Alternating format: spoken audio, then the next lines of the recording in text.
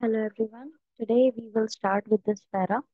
We completed some pages yesterday of this chapter, The Portrait of a Lady by Khushwant Singh, class 11th.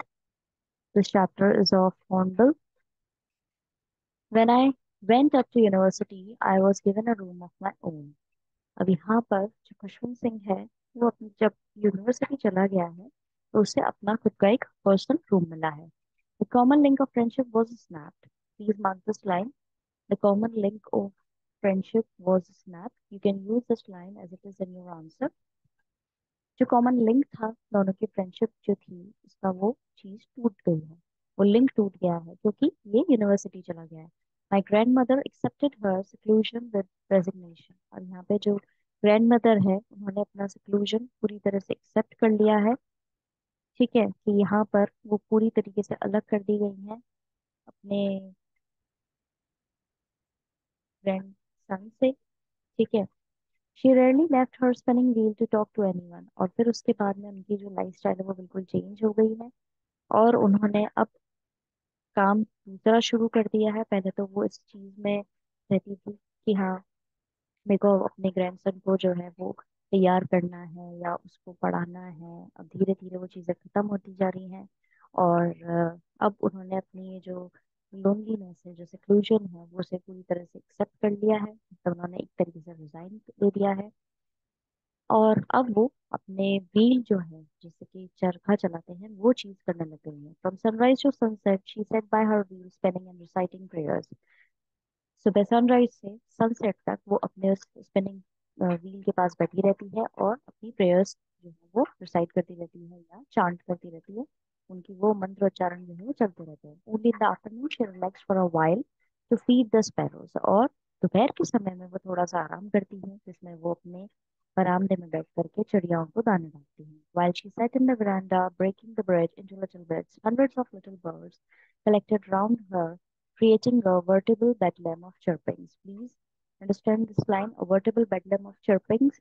So basically यहाँ पे बताया गया है कि जब वो अपने बरामदे में बैठ करके अपनी प्रेयर्स जो है वो पहले स्पिनिंग व्हील चला रही है मतलब व्हील चरखा चला रही है उसके बाद में फिर वो साथ में अपनी प्रेयर्स बोल रही है. उसके बाद में जब वो आप बरामदे में जा रही हैं और अपनी चिड़िया उनके आसपास बैठी हुई है और वो रिलैक्स कर रही है उनको दाना डाल रही है या ब्रेड के जो छोटे छोटे पीसेस होते हैं ब्रेड क्रम्स जो होते हैं एक तरीके से वो करके कई सौ बर्ड्स वहां पर इकट्ठे हो जाती हैं और वहां पर अपनी चirping जो है उनकी चहचहाट चलती रहती है कंफ्यूजन वाली और बहुत ज्यादा शोर जो है वो चलता रहता है. वो इंजॉय करती है. सम came and पर्च्ड on her legs other on her shoulders. कुछ चिड़ियाएं उनके पैरों के पास बैठ रही हैं कुछ जो है उनके कंधों पर बैठ रही हैं. सम even set on her head. और कुछ जो है उनके हेड पर भी बैठ रही है. She smile but never shoe them away. अब यहाँ पर वो स्माइल तो कर रही है जो उनके सर पर बैठ रही है लेकिन कभी भी उनको भगाती नहीं है. It use to be the happiest half hour of the day for her. और ये जो है आधे घंटा पूरे दिन में उनका सबसे खुश मिजाज वाला दिन होता है खुशी वाला दिन होता है जिसमें वो बहुत ज्यादा ब्लिसफुल फील करती है. When I decided to go abroad for further studies, I was sure my grandmother would be upset. Now, Pushpan Singh is deciding to move to another country for further studies और वो पूरी तरीके से sure था कि हाँ अगर वो दूसरी कंट्री गया तो उसकी ग्रैंड मदर जो है वो अपसेट हो जाएंगी. I would be away for 5 years and at her as one could never tell. अब यहाँ पर उसको 5 साल के लिए बाहर जाना था और उसकी जो दादी है उनकी एज हो चुकी है तो वो इस चीज में कहीं ना कहीं स्केप्टिकल था कि भाई मेरा इनसे मिलना दोबारा कब होगा. But my grand mother could. But उसकी जो ग्रैंड मदर है वो आगे और सरवाइव करी. She was not even sentimental. और जब वो जा रहा था तो वो बिल्कुल भी भावुक नहीं हुई. She came to leave me at the railway station but did not talk और show any emotion. Please mark this line कि वहां पर जब वो उसे छोड़ने के लिए आई है तब वहां पर उसको सेंटिमेंटल नहीं हुई बिल्कुल भी. ठीक है. और उन्होंने कोई इमोशन नहीं दिखाया ना ही उससे कोई बातचीत करी. हर lips moved in prayer her mind was lost in prayer. उनके जो होठ थे वो उनकी प्रेयर्स चल रही थी तो उसमें बिजी थे और उनके दिमाग में भी उनकी जो प्रेयर्स हैं वही चल रही थी. Her fingers were busy telling the beads of her rosary और वो हाथ से माला जप रही थी. Silently she kissed my forehead and when I left I cherished the moist imprint as perhaps the last sign of physical contact between us. धीरे से उन्होंने इसके माथे को चूमा और फिर इसने उस टच को अपने दादी माँ ने जो उसको एक फॉरहेड पे किस किया है उसको एक याद के तौर पर याद रखा। ठीक है। और उसके बाद 5 साल के लिए वो वहां चला गया। But that was not so. After 5 years I came back home and was met by her at the station. 5 साल बाद वो वापस आया और स्टेशन पर ही स्टेशन पर ये अपनी दादी से वापस से मिला। She did not look a day older. और ये 5 साल बाद भी इसको अपनी दादी के अंदर कोई चेंजेस नहीं लगे। She still had no time for words and while she clasped me in her arms I could hear her reciting her prayers।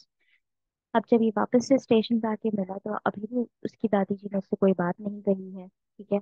And while she clasped me in her arms I could hear her reciting her prayers। और जब उन्होंने इसको गले लगाया है तब भी वो इससे कुछ कह नहीं रही है और अपनी प्रेयर्स जो है वही बोलती जा रही हैं जो इसे सुनाई दे रही है।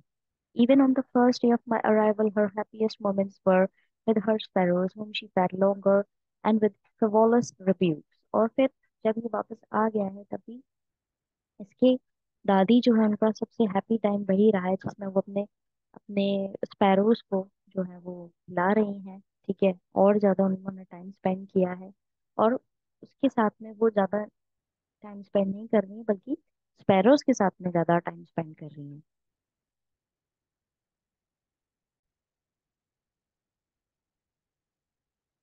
एंड विद फ्रिवोलस रिब्यूक्स मींस कि यहाँ पे वो बिल्कुल केयर फ्री हैं और बिल्कुल भी सीरियस नहीं है किसी भी और चीज को लेके। In the evening a change came over हर। अब इवनिंग शेड्यूल में उनका एक काफी चेंज आया। She did not pray. अब वो प्रे नहीं कर रही है। She collected the women of the neighbourhood got an old drum and started to sing. अब यहाँ पे उन्होंने पास अपने जो नेबरहुड की जो भी women है उनको इकट्ठा कर लिया है और अब एक पुराना ड्रम लेकर के उन्होंने गाना गाना शुरू कर दिया है। For several hours, she thumbed the sagging skins of the dilapidated drum and sang of the homecoming of the warriors। अब यहाँ पे काफी घंटे उन्होंने वो जो पुराना ड्रम है जिसकी स्किन काफी लटक रही है डायलापिडेटेड है यानी उसके पीसेस हो रखे हैं ड्रम के काफी वो उस पर लगातार हम्पिंग कर रही हैं खूब तेज मार रही हैं और गाने गा रही हैं। सैंग of the home coming of the warriors यानी जो वीर लोग होते थे जब वो घर आते थे तो उनकी प्रशंसा में जो गीत गाए जाते थे उस तरह के वो गाने गा रही हैं। We had to persuade her to stop avoiding over straining. और हमें उनको आगे जाके रोकना पड़ा कि भाई आप ज्यादा ये ना करो जिससे आपके हाथ पैरों में दर्द हो। That was the first time since I had known her that she did not pray। और ये पहली बार ऐसा हुआ है जब मैंने उनको देखा है जब से मैं उनको जानता हूँ कि उन्होंने उस दिन प्रे नहीं करी। The next morning she was taken. और दूसरी मॉर्निंग क्या होता है वो बीमार पड़ जाती हैं। It was a mild fever and the doctor told us that it would go. एक बहुत ही उनको माइल्ड फीवर हुआ है और डॉक्टर उनको बोल रहे हैं कि वो चला जाएगा। But my grand mother thought differently. But मेरी जो ग्रैंड मदर है उनके विचार अलग तरह के हैं। She told us that her end was near। अब यहाँ पर डिक्लेयर कर दिया है कि उनका अंत जो है अब नजदीक है ऐसा वो कह रही है। She said that since only a few hours before the close of the last chapter of her life she had omitted to pray, she was not going to waste any more time talking to us। अब यहाँ पे उन्होंने ये declare कर दिया है कि उनके पास कुछ ही घंटे और वो उनका अंत जो है वो नजदीक है। तो अपनी जिंदगी के आखिरी जो चैप्टर है उसमें वो बिल्कुल भी प्रेयर मिस नहीं करना चाहती है और वो अब हमसे बात नहीं कर रही और वो लगातार प्रेयर कर रही है। We protested but she ignored our protest. हमने उनको इस चीज का विरोध किया लेकिन फिर भी वो चीज उन्होंने इस चीज को बिल्कुल इग्नोर कर दिया कि भाई हम प्रोटेस्ट कर रहे हैं विरोध कर रहे हैं तो वो इस चीज पे ध्यान नहीं दे रही। She lay peacefully in bed praying and telling her beads। वो आराम से लेटी हुई है शांति से अपने बेड में और अपनी माला जप रही है। Even before we could suspect her lips stopped moving and the rosary fell from her lifeless fingers। और हम नोटिस करते उससे पहले ही उनके होठ जो है वो रुक गए और उनके हाथ से माला नीचे गिर गई। A peaceful pallor spread on her face and we knew that she was dead। अब एक शांतिमयी एक कलर जो है पेल कलर जो है उनके चेहरे पर आ गया है और हम समझ गए कि हाँ अब वो उनकी डेथ हो गई है। We lifted her off the bed and as is customary laid her on the ground and covered with her with a red shroud। अब हमने उनको बेड से उठा करके नीचे लिटा दिया है, जैसे कि कस्टम्स होते हैं एंड टाइम के। ग्राउंड पे लिटा दिया है और उनको लाल रंग के कपड़े से कवर कर दिया है, तो हम कफन बोलते हैं, shroud. After a few hours of mourning, we left her alone to make arrangements for her funeral. कुछ घंटे बाद, मातम मनाने के बाद में, जब हम छोड़ के उस जगह पे, बाकी उस बॉडी को छोड़ करके हम चले गए उस जगह से उनके फ्यूनरल के अरेंजमेंट करने पर, in the evening we went to her room with a crude stretcher to take her to be cremated. Evening में हम उनके कमरे में गए एक क्रूड स्ट्रेचर लेकर के, और जहाँ से उनका अंतिम संस्कार के लिए उनको ले जाया गया। The sun was setting and had lit her room and veranda with a blaze of golden light. Please mark this slide कि सूरज ढल रहा था और उनके कमरे में जो है ऐसी रोशनी हो गई थी कि बस ऐसा लग रहा है कि पूरा जो बरामदा है, उनका कमरा है, उसमें एक गोल्डन लाइट फैल गई है। We stopped half way in the courtyard. हम आधे ही कोर्टयार्ड में रुके। All over the veranda and in her room, right up to where she lay dead and stiff wrapped in the red shroud, thousands of sparrows sat scattered on the floor. अब जब ये उनको ले जाने लगे तो उनको रास्ते में ही रुकना पड़ा, क्योंकि कई हजार चिड़ियाएं जो है उनके कमरे में उनके आसपास बैठी हुई हैं और फ्लोर पे बिखरी हुई हैं। देयर वॉज नो चर्पिंग, वो चहचहाट नहीं कर रही हैं। We felt sorry for the birds and my mother fate some bread for them. हमें बुरा लग रहा था उन चिड़ियाओं के लिए, और वहीं मेरी मदर जो है उन्होंने ला करके कुछ ब्रेड के टुकड़े वहां पर उनके लिए डाले। She broke it into little crumbs the way my grandmother used to and through it to them. मेरी मदर ने उनको छोटे छोटे टुकड़े करे, और जैसे मेरी ग्रैंड मदर वहां पर बिखेरा करती थी उसी तरीके से उनको वहां फैला दिया। The sparrows took no notice of the bread. अब यहाँ पे स्पैरोज ने बिल्कुल भी रिएक्ट नहीं करा है, ना ही उन्होंने ब्रेड की तरफ देखा। When we carried my grandmother's corpse off, they flew away quietly. जब हम यहाँ से हमारी ग्रैंडमदर का कॉर्प्स ले जाने लगे, उनका जो मृत शरीर था उसे ले जाने लगे, तो वो भी चिड़ियाएं सारी उड़ गई चुपचाप। Next morning the sweeper swept the bread crumbs into the dustbin.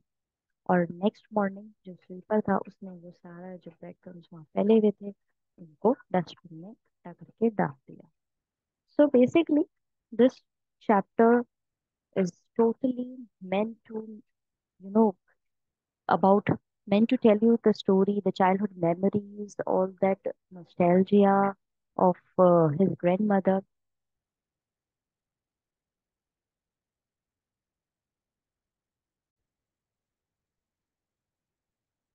So here we entered this chapter.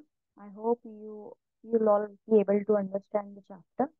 Please conjure up your problems. We'll discuss it, and please go through the chapter again.